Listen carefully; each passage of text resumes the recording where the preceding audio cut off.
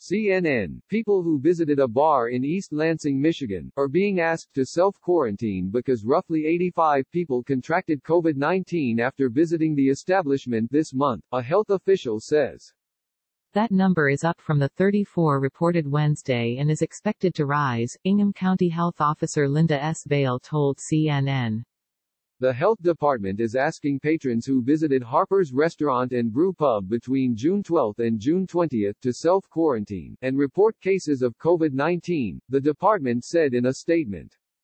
Given the number of cases in this outbreak, we consider this a higher risk exposure than a typical visit to a restaurant or bar, Vail said.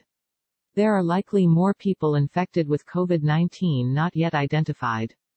The bar followed safety guidelines for employees, capacity guidelines and table spacing, the statement said. The bar opted to close down temporarily to install air purifiers and to eliminate lines, a post says on its Facebook page.